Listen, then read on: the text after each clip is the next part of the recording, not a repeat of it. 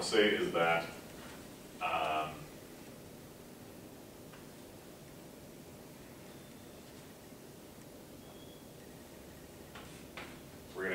we're specifically going to refer to the special case of the discrete memoryless channel.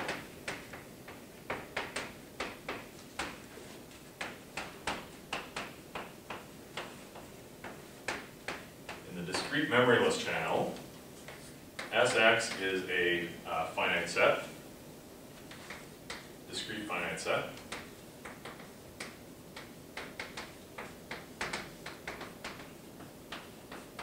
Sy is a discrete finite set.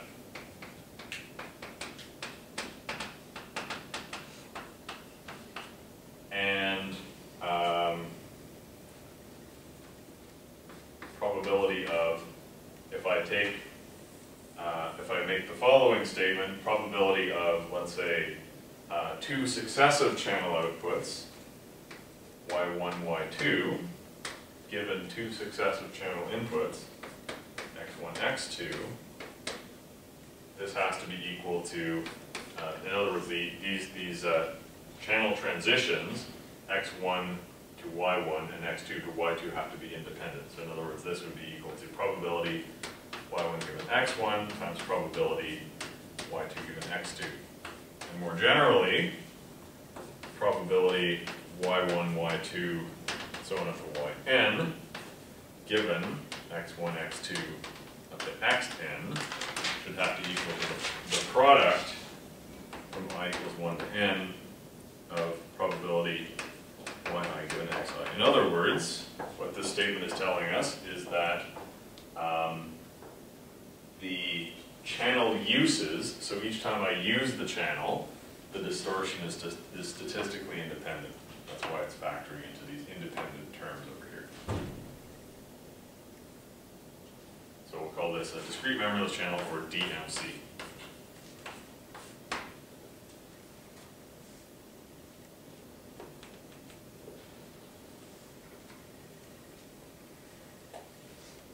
And the discrete memoryless channel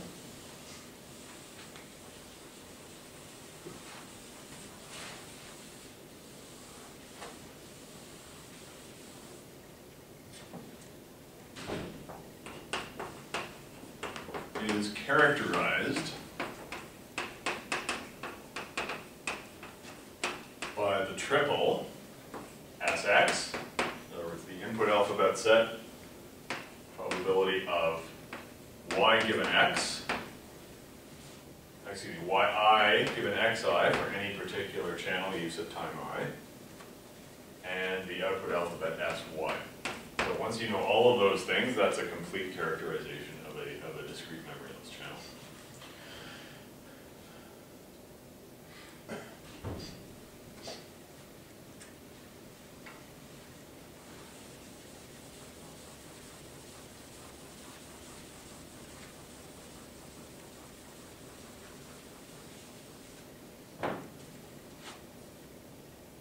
So the transition, each input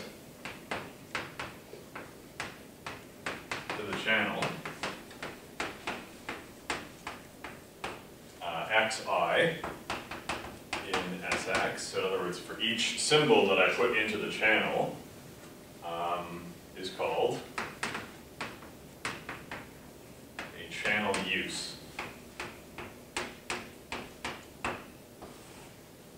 So in other words, each time I put a symbol into the channel, I'm using the channel and I expect some output corresponding to that particular input.